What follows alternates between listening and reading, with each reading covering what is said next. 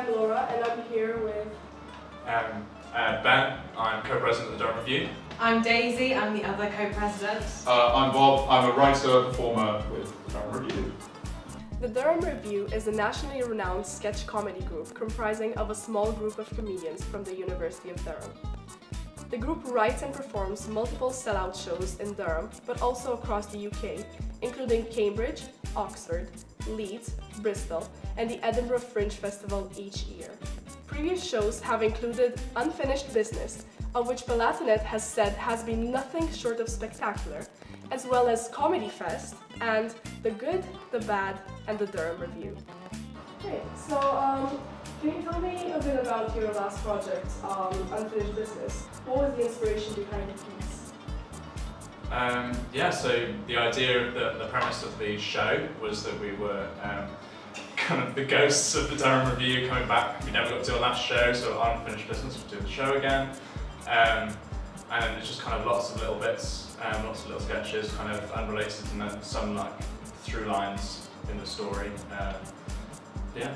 Is there anyone in particular that you look up to or has influenced the career so far?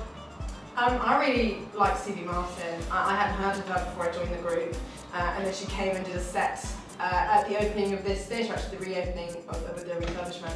And she got really big on Twitter over COVID, and I really enjoy her sketches. The internet as well has massively changed the game. Things like memes have changed the nature of comedy, things that we find funny as a generation, which my parents would never understand.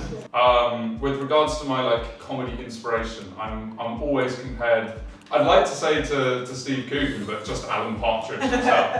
So, notably when I got impaled on a spike once. So would you say that's the weirdest thing that you've ever had to do on stage? Oh no, that wasn't. No, that was a real event. It was on 24 Hours A&E. Oh, I don't like to talk about it. It's your Facebook cover photo. Yeah, so that's my TV debut.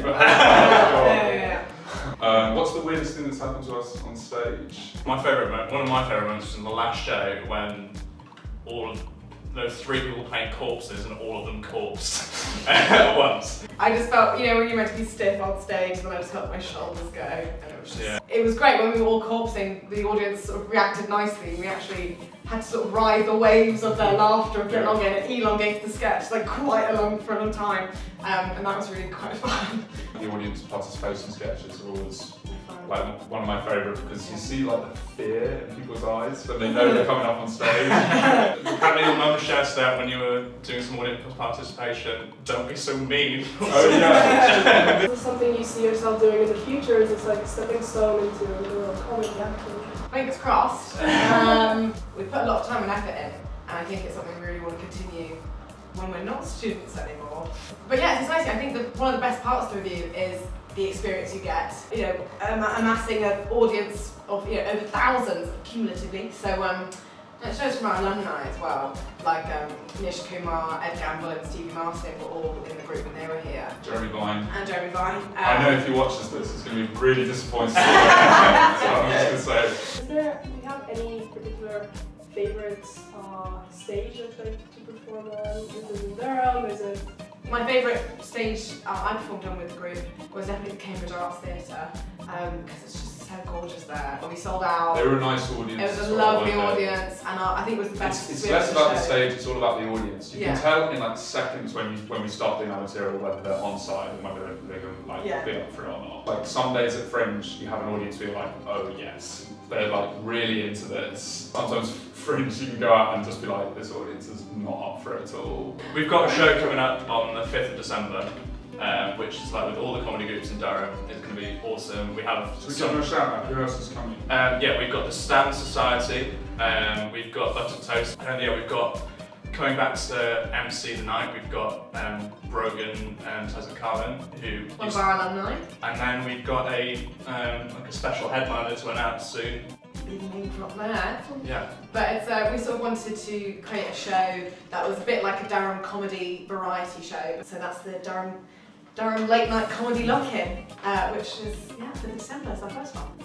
Be there. Yeah. Be there. Where can people find you on social media? So we're on Facebook, Instagram, Twitter, all at the Durham Revue. our next show is in the assembly rooms here on the 5th of December. Come along, it's only £3 a ticket. It's going to be awesome. Yeah, so make sure you follow them on all social media platforms and attend their show. Yeah, that was it. Thank you guys. Thanks so really much nice for having meeting us. you. Really enjoyed it. And It's nice to yeah, get out of good the luck. house, isn't it? Like,